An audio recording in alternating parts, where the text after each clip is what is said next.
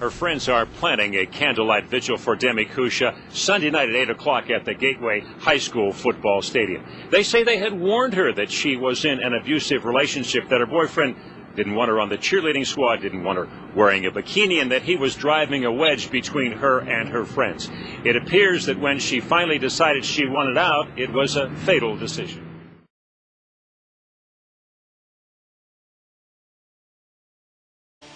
Jennifer Ann Crescente was an 18-year-old honor student at a high school in Austin, Texas, when she was shot and killed by a former 19-year-old boyfriend the day after Valentine's Day of this year.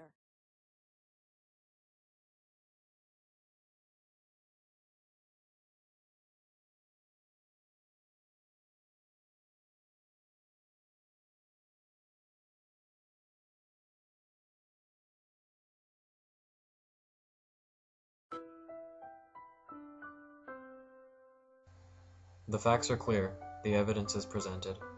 Violence is an alarmingly prevalent occurrence in the realm of teen dating. Studies indicate that dating violence is not solely designated to a particular socioeconomic, ethnic background, or denominational affiliation, but is rather the result of multifaceted and complex beliefs, influences, and mindsets. Dating violence is defined as the perpetration or threat of an act of violence by at least one member of an unmarried couple on the other member within the context of dating or courtship. This violence encompasses all forms: sexual assault, physical violence, verbal, mental, or emotional abuse. But what causes dating violence? How is it manifested, and how can it be treated or prevented? As arbitrary as it may seem, specific forms of influence and indoctrinations can lead to dangerous convictions concerning the female role in intimate relationships, such as in the popular media. Organized religion can also be identified as a precursor to dating violence, as it holds the capability to perpetuate archaic sexual principles. While no specific organization, teaching, or principle can be fundamentally blamed and targeted as a direct cause to dating violence, we can certainly examine and identify the dangerous messages that they convey to those apt to harm others during the dating experience.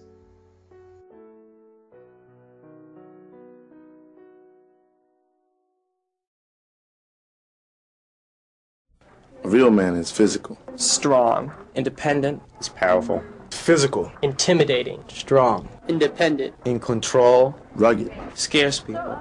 Powerful. Respected. Hard. A stud. Athletic.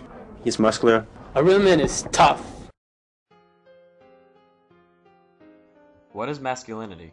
Masculinity is often associated with characteristics such as aggressiveness, competitiveness, dominance, strength, courage, and control.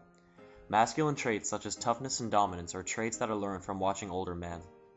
Research suggests that when fathers and other male family members offer positive roles, boys develop a more flexible vision of manhood and are more respectful in their relationship with women. All members of the family have important roles in raising boys, including fathers and grandfathers.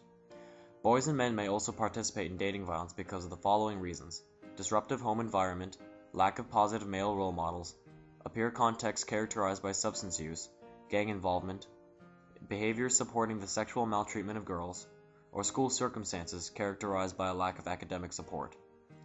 There are other common contributing factors relating to dating violence: previous aggressiveness or violent behavior in a past relationship. If a young male has experienced physical abuse or sexual abuse as a child, he is more likely to be an abuser while in a relationship. There is also evidence that shows genetic factors or brain damage from a head injury, which also may play a role in aggression. Exposure to violence in media is also a contributing factor.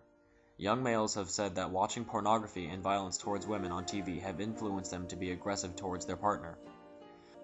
A combination of stressful family socioeconomic factors including poverty, severe deprivation, marital breakup, single parenting, unemployment, or loss of support from an extended family also play a role in factors contributing to dating violence. Dating abuse occurs in relationships where conflict is the continuous result of power inequality between the partners and one partner is afraid of and harmed by the other. Men who view stressful situations as threatening and repressing emotions were 3.5 times more likely to commit domestic violence than those who didn't share that combination of traits. Also, 92% of the domestic abuse assailants reported use of alcohol or other drugs on the day of the assault. The following is a quote that a man said after going to treatment for a center for dating violence. "It's like getting a new toy. I had the buttons, and I could make her do whatever I wanted. I was trying to intimidate her. I wanted to control her for the simple reason that I knew I could do it. It made me feel powerful."